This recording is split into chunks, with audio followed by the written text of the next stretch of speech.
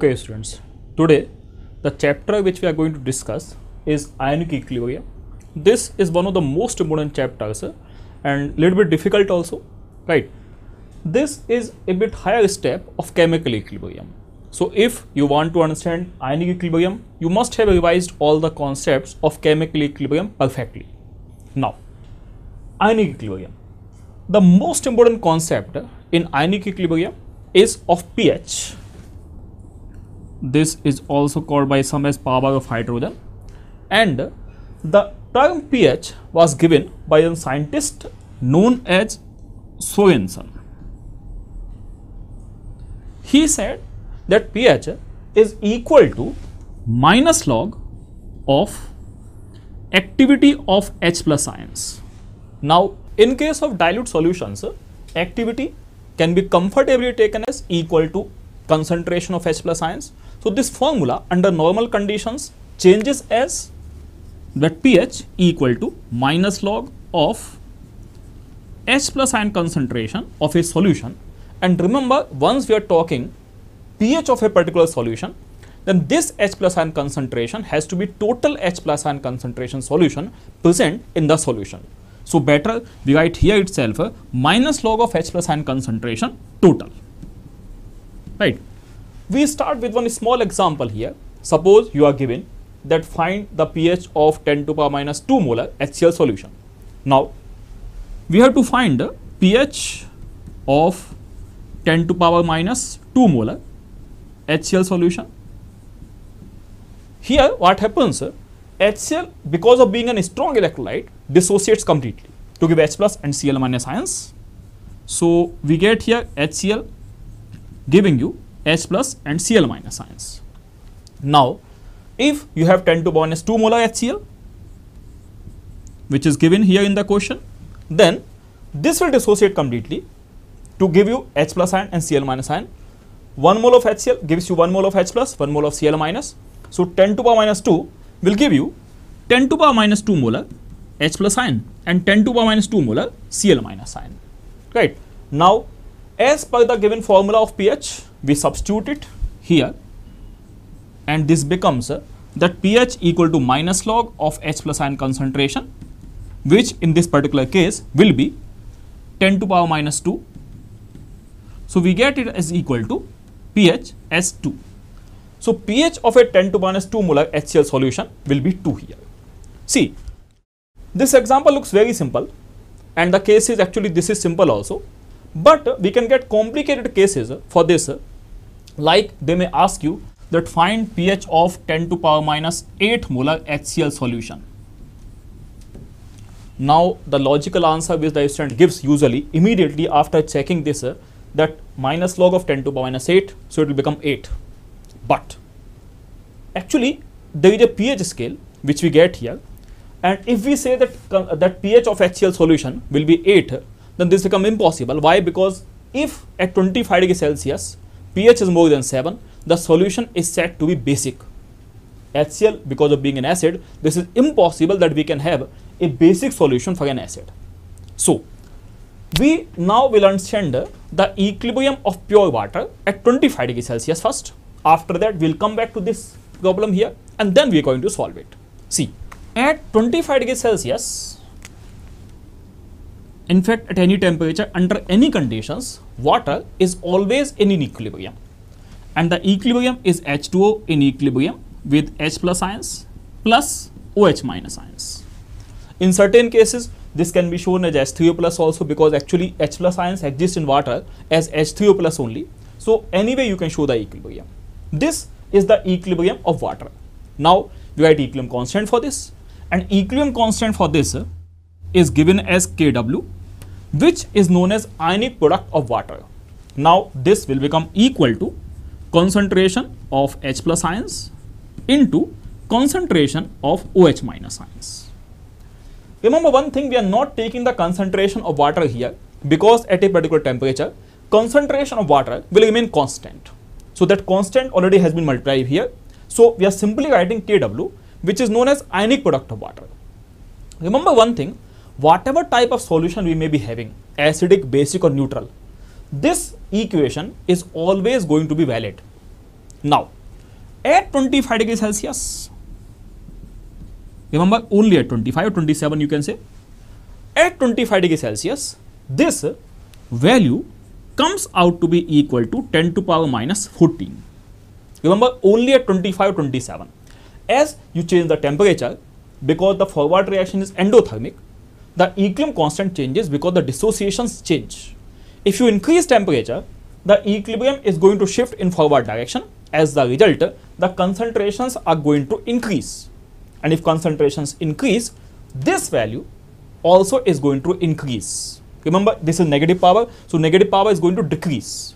Okay, now, if at 25 degrees Celsius we have got pure water, then pure water, there is a condition when we call the water as pure water, and the condition is that for pure water, concentration of H plus ions should be equal to concentration of OH minus ions.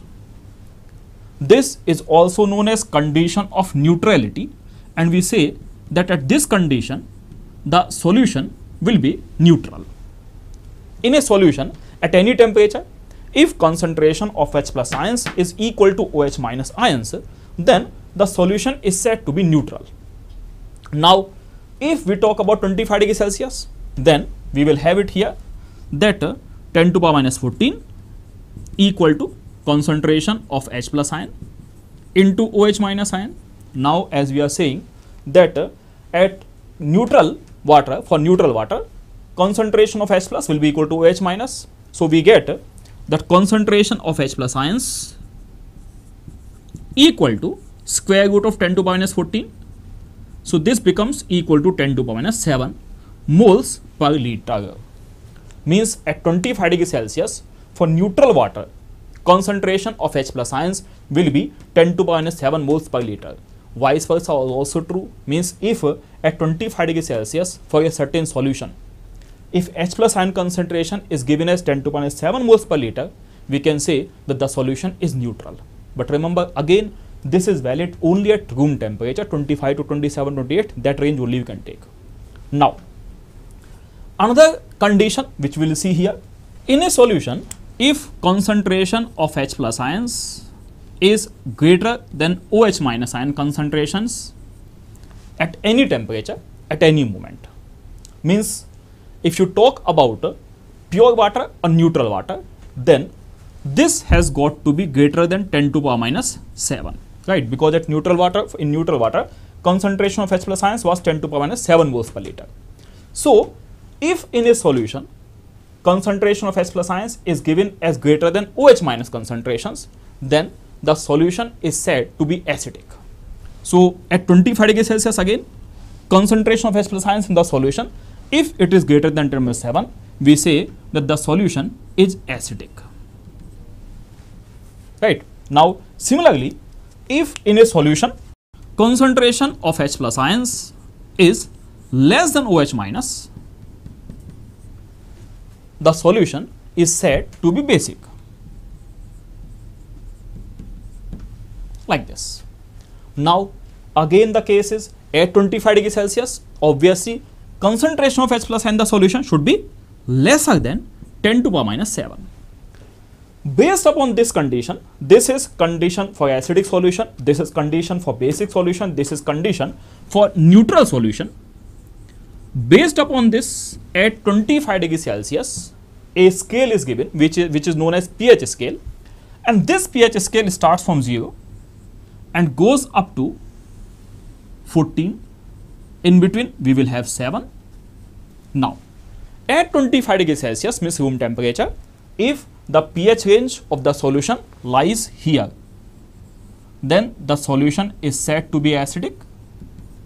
If it lies from here to here, if it lies from here to here, we say the solution will be basic. And if it is exactly 7, remember exactly 7, we say the solution is neutral. This is pH scale. Now come back to the original problem, previous problem, which we are talking about. pH of 10 to power minus 8 molar HCl solution. Now see what happens. If we say, we simply substitute the values in the Sorensen formula, pH equal to minus log H plus ion concentration, then this will become minus log of 10 to the power minus 8, which comes out to be 8. Pay attention here. This pH will fall in this region, which will mean the solution is basic. Obviously, HCl solution becoming basic, that's ridiculous, that's impossible. What happens now? See that case. Now see, what happens in those solutions which are highly diluted. Example, you can take 10 to the minus 8 molar HCl solution. Otherwise, we can for basic solutions also 10 to the minus 8 molar NaOH, 10 to the minus 9 molar NaOH in those cases. Actually, in this type of cases, for example, one of them 10 to the minus 8 molar HCl, we are picking up this example. This one is standard example here. In this case, concentration of H plus coming from dissociation of HCl. HCl dissociates completely, we assume this, although negligible amount remains undissociated, but comfortable approximation is taken that this dissociates completely, comfortably. If this is 10 to the power minus 8, then concentration of H plus coming from dissociation of H plus will be 10 to the minus 8 moles per liter. Similarly, Cl minus also will be 10 to the minus 8 moles per liter on dissociation. This is the case here. See the case now. Previously, when we discussed for 10 to the power minus 2 molar HCl solution, at that time concentration of H plus given by dissociation of HCl was 10 to the power minus 2 molar. If you remember, just some time back when I told the formula, we have written that pH is equal to minus log of total H plus ion concentration present in the solution. This was the formula I had given you in the beginning. See the case now. In case of concentrated solutions like 10 to the minus 2 molar HCl solution, we substituted here minus log of 10 to the power minus 2. Remember one thing, there is one more system, there is one more compound which is giving H plus ions into the solution, and that one is water. The equilibrium water, just now we discussed. If you remember, water also dissociates to give you H plus ions. As we have discussed earlier, it gives H plus and OH minus ions. Now, what happens here, that these H plus ions which are created by HCl, they exert common ion effect on this water equilibrium, the result of which is this equilibrium goes in backward direction. So, common ion effect this is called. Now, water under normal conditions would have given 10 to the power minus 7 moles of H plus ion and 10 to the minus 7 moles of OH minus ions if there was no other compound added, pure water we are talking about. Now, you added a common ion from HCl, this is H plus ion common ion. This Lee-Chudley principle we apply here. If you add product, equilibrium goes backward. We added H plus ion, this equilibrium starts shifting in backward direction. As a result, concentration of H plus ions decreases. It goes below 10 to the minus 7 moles per liter. Now, total H plus ion concentration here will mean H plus ion concentration coming by dissociation of the acid or acids, whatever the case may be, plus H plus ion concentration coming from water. Now, see one simple case. H plus concentration coming by dissociation of the acid is 10 to the power minus 2 moles per liter. We are talking about this case. Now, already this was 10 to the power minus 7. This is minus 2, this is minus 7. Huge difference is there. But the case is, in the presence of common ion, this further decreases. As a result, concentration of H plus coming from water can be neglected comfortably. This will be a valid approximation which is taken here. Because if this is 10 to the minus 2 and this is 10 to the minus 9, obviously there is no sense in adding it up here. So we simply say this will be minus log of 10 to the power minus 2. This is approximated to minus log of 10 to the minus 2. And we say pH becomes 2. Got it? But if you have 10 to the minus 8 molar HCl solution, like this case, this particular case, see how the things change here. Now, H plus ion concentration coming from the dissociation of the acid has become 10 to the power minus 8. Right? While the concentration of H plus ion coming from water now you cannot neglect. Two reasons for that.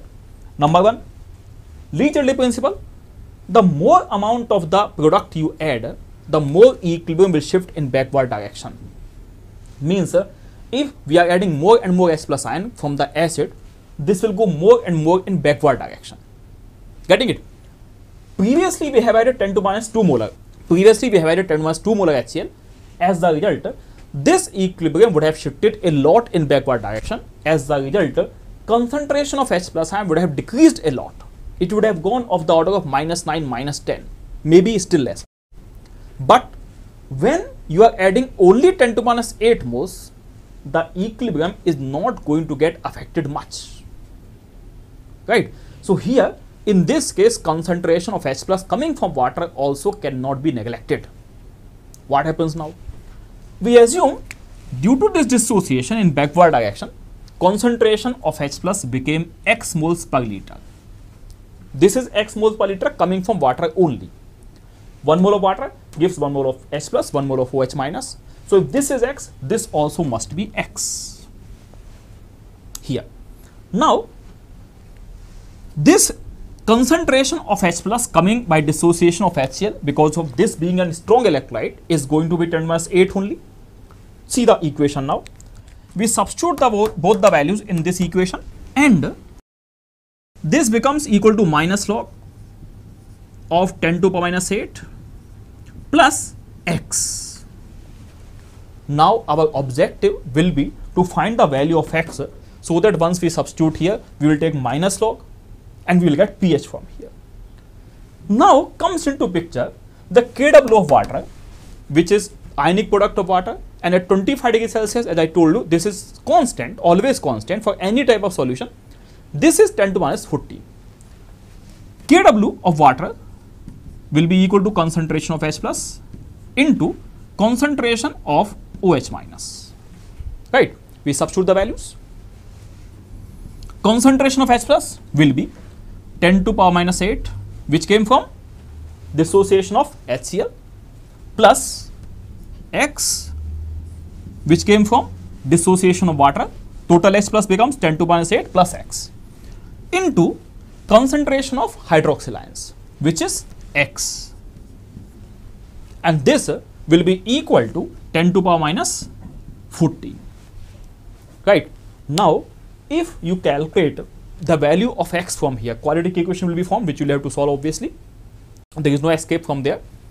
Solve this and the value of X will come out nearby 10 to the minus 8 only. As a result, the case becomes that here it cannot be neglected as compared to 10 to the minus 8, like we neglected it in case of 10 to the power minus 2. Solve it. After that, substitute it here and you will find that this value pH will come out slightly lesser than 7, means approximately 6.9 something. Alright, so the solution remains acidic, but obviously the dilution is very, very high, so the solution is not going to be strong enough. It will be just negligibly acidic. Actually, in our mouth, the pH is much lower. Okay, so that is going to be still weaker acid only. Alright, this is how we find pH of strong acids or strong bases. I'll show you one example for strong base also. The similar procedure will be followed, exactly similar process for strong bases also.